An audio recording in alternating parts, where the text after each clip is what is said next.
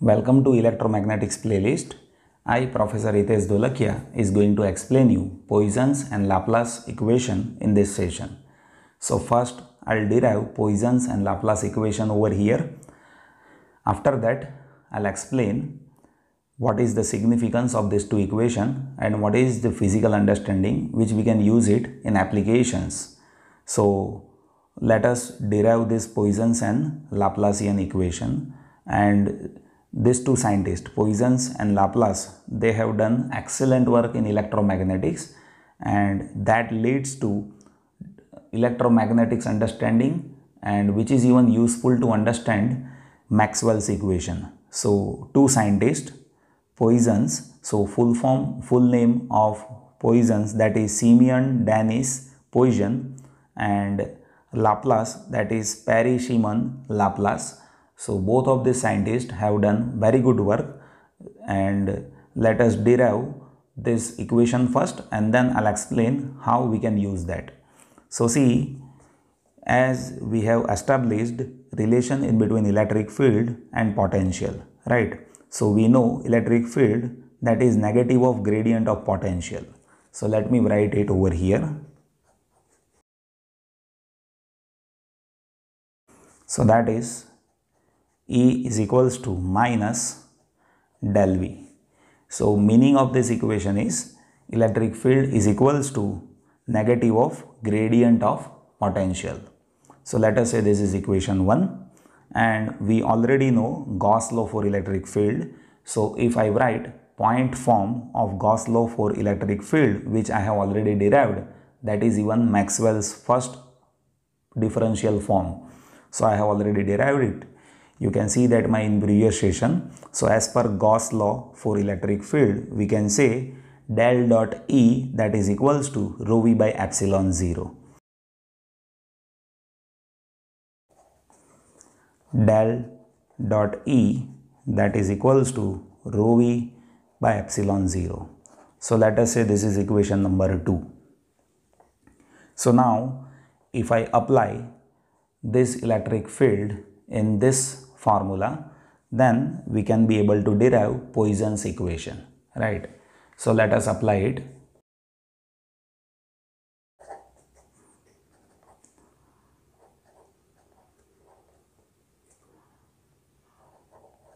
Now see del dot E. So E is what?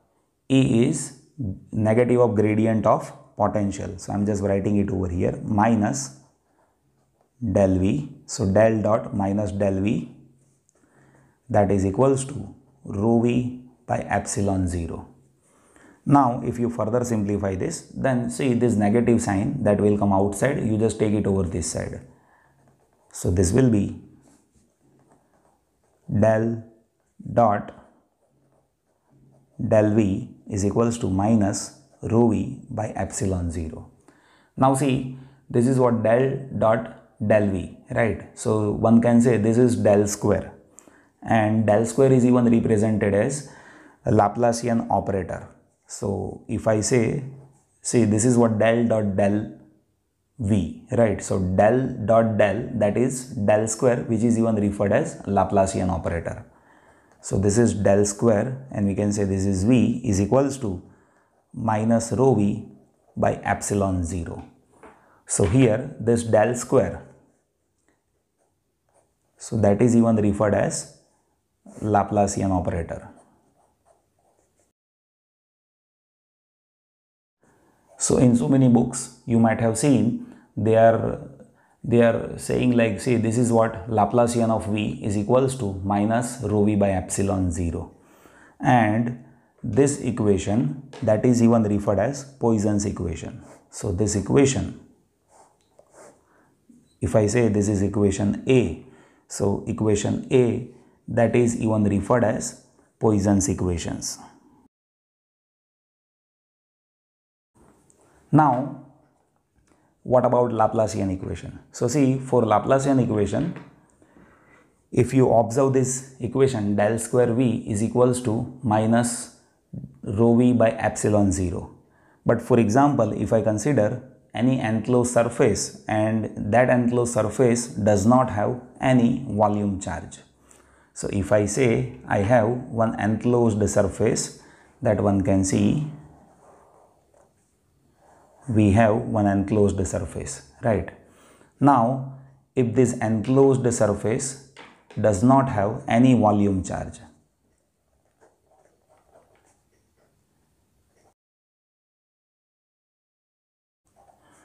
so we can say rho v is equals to 0.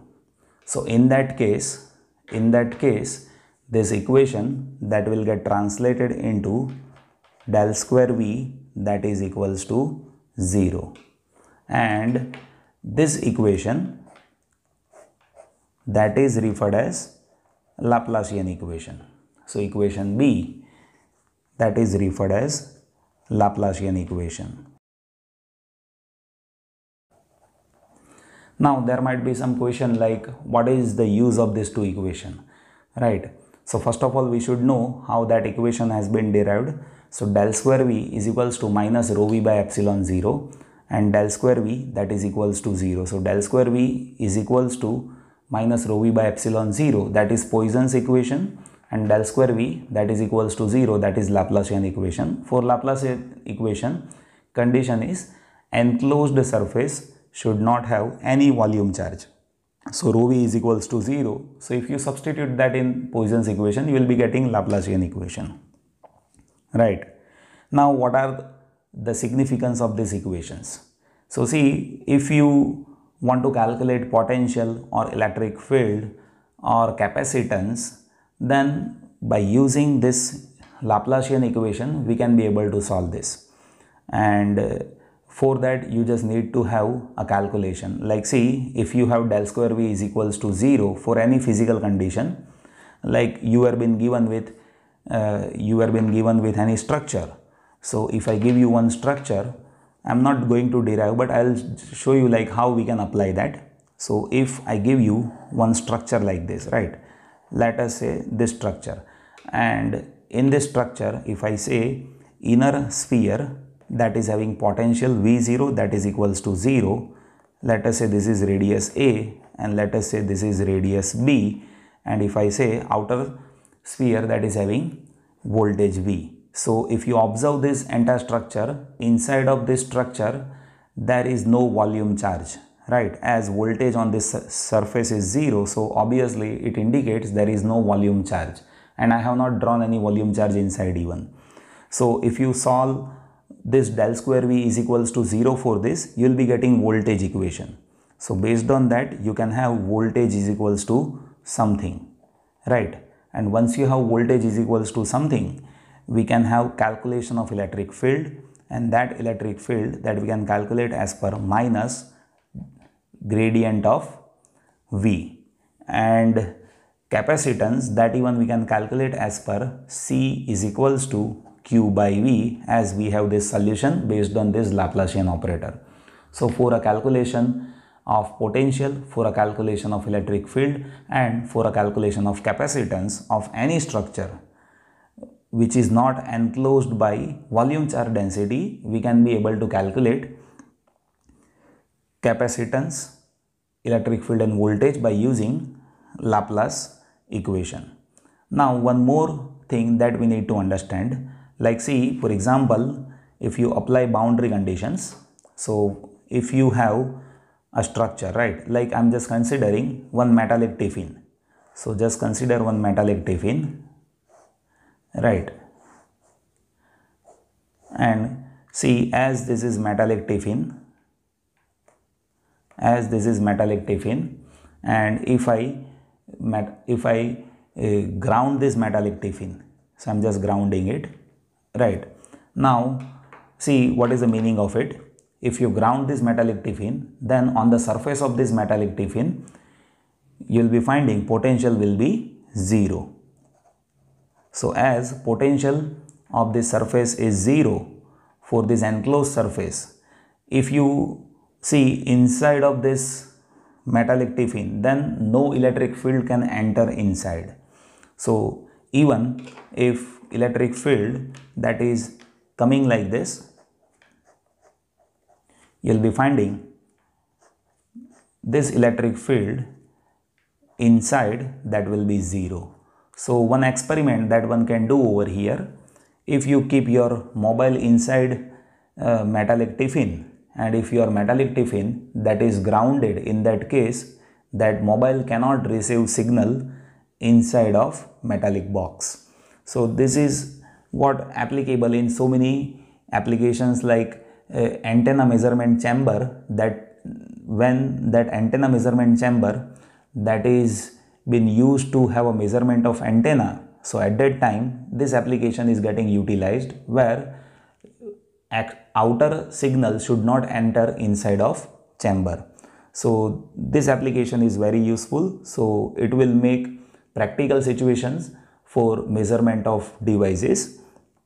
Even there are so many other applications even.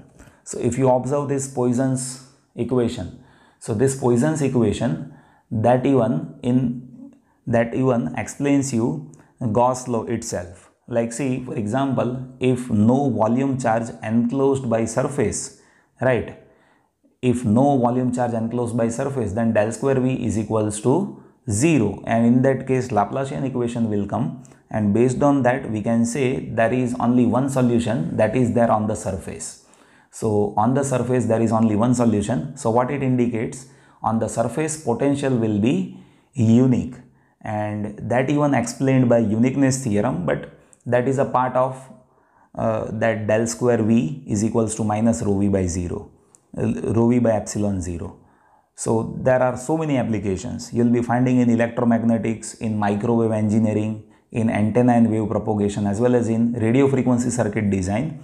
These are the applications which is used. So that is coming based on Poisson's and Laplacian equation. I hope that you have understood this. Thank you so much for watching this video. Please do give your valuable suggestion. Definitely based on your suggestions, I will be providing more video lectures, and that will definitely solve some issues regarding your engineering understanding. Thank you so much for watching this video.